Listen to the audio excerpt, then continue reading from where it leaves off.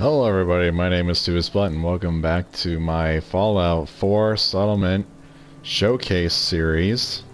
And here we are at Sunshine Tidings Co-op with today's video. So let's start with each of the already existing houses. They're going to function the same way that the houses in Sanctuary Hills does. There's 4 beds in each house with a table, a plant, and a rug from the Creation Club. And I really wish I could get rid of the ghouls and other dead bodies that are in these houses, but every time I try to pick them up and remove them off the premises, they respawn. And it's raining. So yeah, that kind of takes care of each of the houses. Let's move to the mess hall, and I did add a bunch of lights stringing throughout the settlement, and I will do a night tour. So like I said, this is the mess hall, so here's some dining area, the bar over there in that corner.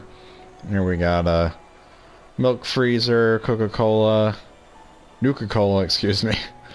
Refrigerator from Creation Club, my population settlement software, the soda fountain from Vault Tech, so basically kind of everything here. As well as I got string lights because you may notice that they're going to be appearing very, very frequently in my settlements because I don't know, I just really like the string lights because they give off a lot of light as opposed to other lighting fixtures. So in the back is a wind generator, a couple generators to give light into the mess hall. Next is one of the 2 farms. So this was the farm I first started off with. We got just about everything here, at least in this farm. We don't have mute fruit here. Actually, I don't know if we have mute fruit at all. No, we don't. Okay, never mind. I have 3 farms. I thought I only had 2. Wow, I don't know. And there's the Brahmin over there in the corner. I wanted to make use of this house, hut, whatever, but you can't build on the inside of it, and it's blocked, so I just put the barber out here. I'm thinking now I probably should... I don't know if I would now want to make it facing this way, because that would be more appropriate than... But I mean, it doesn't matter. Let's see. Oh, duh. The main thing is the giant marketplace. And by marketplace, I only mean the things that provide happiness. So a clinic, clothing, and general.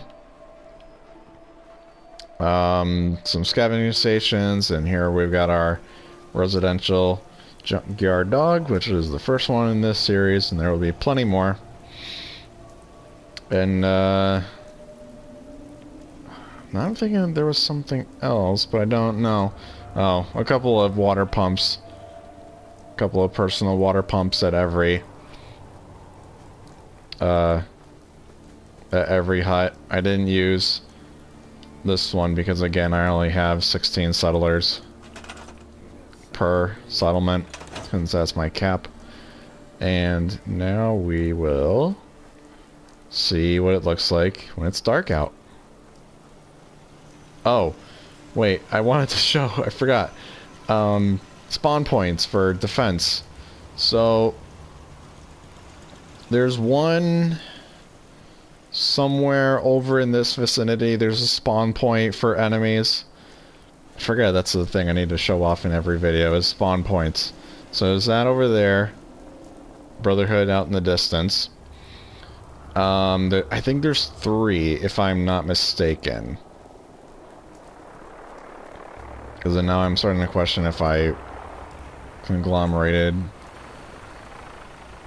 the turrets, but I did. Oh, they sent something. Oh, it's just the gunners that are on the bridge. Okay. Nothing to worry about. And there's already a fire going on, and they might have shut down the brother. Nope, there's the vertibird. Anyway. So I think there's only two spawn points, even though I think there's 3.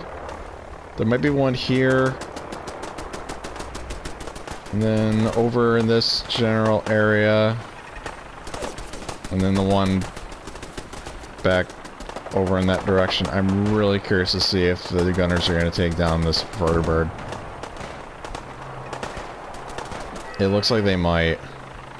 Well, no, my turret stopped, so I don't know. Well, maybe they got away with it. I'll be damned. Anyway. Let's, see what it looks like at night. So I guess there's only 2 spawn points. I thought there was 3. Another settlement built, I added a ton more, turrets. Oh, then I also replaced the door, even though you can see it clipping. I replaced the door on that side of the barn, because normally this one doesn't close. It doesn't line up quite perfectly, but good enough for me. I'm not gonna be a complete perfectionist. But, yeah, I'll finally show you guys what this looks like at night. And here we are, once again, at night this time around, and it's a pretty well-lit settlement. Maybe not over in this corner, but you got 2 lights out on the porch, 1 inside. Then you got the string of lights in front of every home. I don't know actually why I put 1 here, even though there's nobody in it. Same here, but yeah. Then already you get some natural lighting from in here. That's already there, and this light out here. And then the inside, which is kind of looking a little dim over here, but you know, it's fine. So yeah, pretty well lit, and yeah, just a really kind of cool settlement. I think it's probably one of my favorite settlements, and I'm not sure why. I think it's probably just because it's just a really big settlement that you get early on in the game. I think that's more or less the reason why. I don't know. Just one of my favorite settlements to work on. Yeah, because it is really big. Other than that, so yeah. That's it for Sunshine Tidings. Next will be... Oh yeah, let's do Starlight Drive-In. Whoa, next time. So yeah.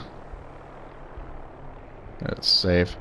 So yeah, thank you everybody so much for watching. If you guys did this for you, make sure to drop a like. And if you want to see more content like this, make sure to subscribe and hit that bell notification button. Thank you everybody so much for watching. And I'll get you guys next time.